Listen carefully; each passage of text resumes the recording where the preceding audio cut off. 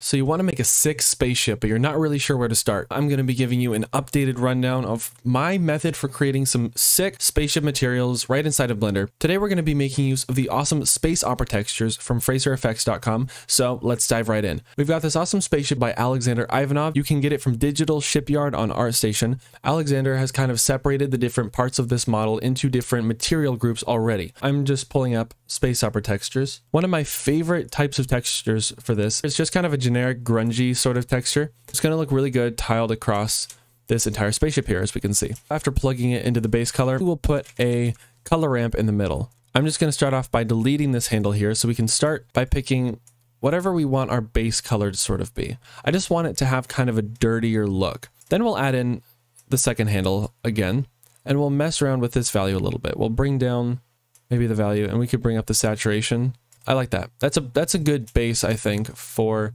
some surface imperfections. I think this looks pretty good. While doing your texturing, we can actually hit this drop down here, and under the render pass, if we choose diffuse color, we can get a look at only what the color pass of our model looks like, and this will give us that for the entire model. So this is a good tool to have up your sleeve when you are texturing inside of Blender. The next detail that I want to add is some light scratches across the surface. I'm going to take, again, from Space Opera Textures, let's try the Imperfections base color. It's got some little grunge, but the biggest detail here is all of these white scratches. Is that a Mix RGB node, plug it in.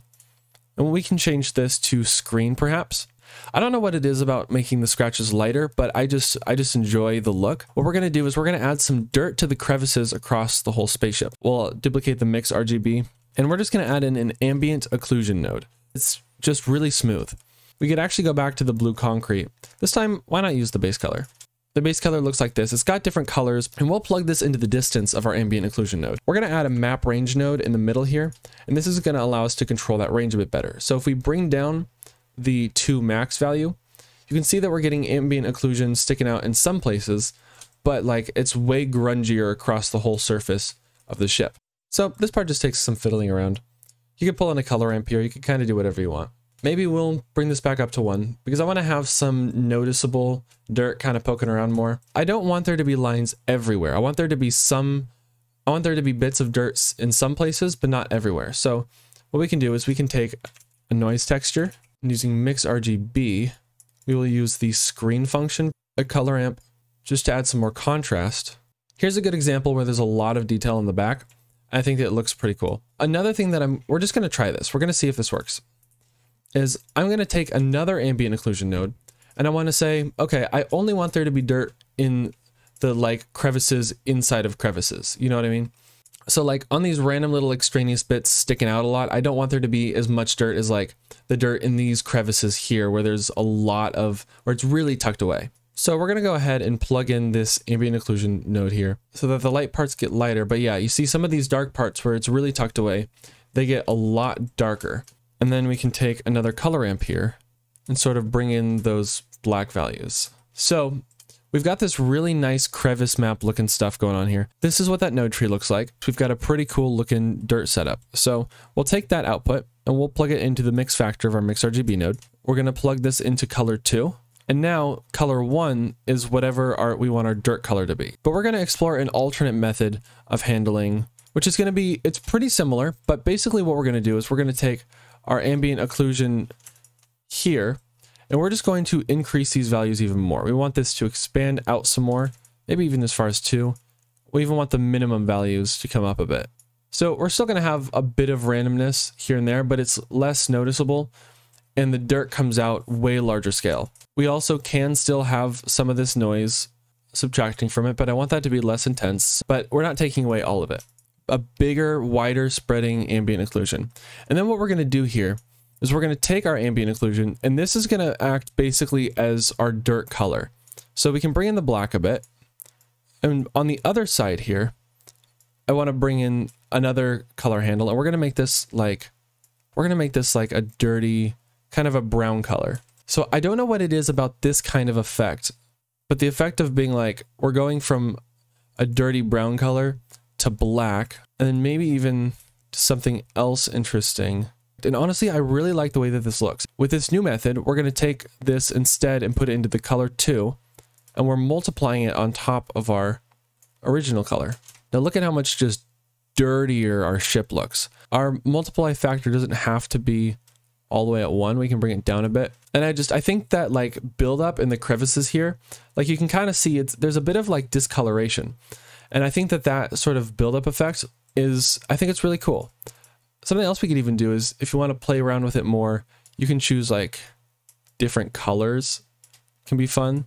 Like if we bring that out, actually, I kind of like that. Like it's a very subtle effect, but we're getting like some light blue tinting to the surface of the shader. And we could almost leave it how it is, but there's still one more thing that I want to do. And that is some detail on the edges. Now, if you've seen one of my more recent videos, you know that there's a really cool technique we can do for this edge detail using the bevel node. And we're going to make use of basically that same technique here, but we're going to layer it a little bit. We're going to take 2 bevel nodes, one with the radius set to 0, and the radius on the other one can be whatever we want it to be. Take a new mix RGB node and plug both of these in, and we're going to change this to difference. If we turn this all the way up, we get all these crazy colors around the crevices of our object. We can bring this up or down or whatever we want to do. But you can see that now we're getting this crazy like neon outline effect. Now we want to take away the colors. We just want to be looking at black and white. But some of the colors through a color ramp are going to look brighter than others. So what we actually want to do is we want to take a separate color node and change it to hue saturation value.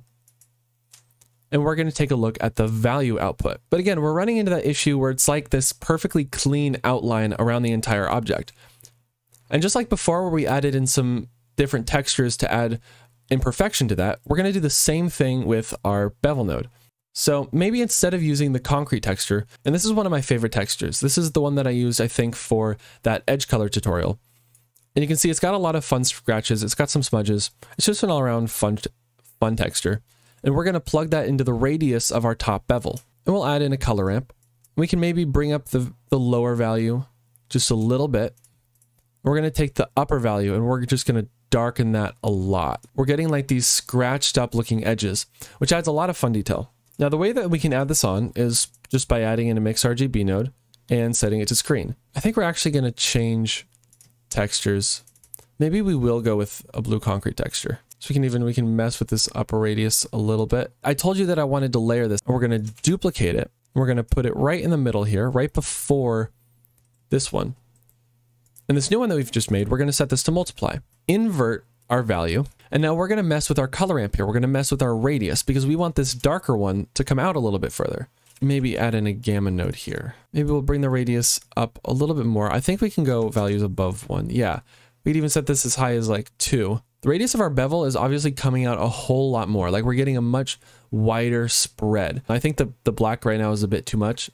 So we could dial that down a bit. This edge technique with the layering of, you've got the dark edges sprawling out a lot, and then the really tight white edges, I think it looks really, really nice. Especially when you combine it with that crevice dirt that we did with the ambient occlusion before. It all starts with the color ramp, and we're going to make it red. By changing this to just be a solid red color instead of actually using the underlying surface imperfections map, I think it looks all right. And honestly, I wouldn't really change anything else about this because we already have so many layers of surface imperfection layered on top of it that it doesn't need much else. And we can change this up a bit if we want to. If we want to take this and make it darker, it's cool because really all we got to do is just kind of update whatever the base like color feeding in is. But there's still a whole element of creating awesome sci-fi spaceship renders that we haven't even touched on. So if you want to find out how to make the coolest planets for your scene, watch this video all the way to the end to find out how to make a super cool, realistic alien planet.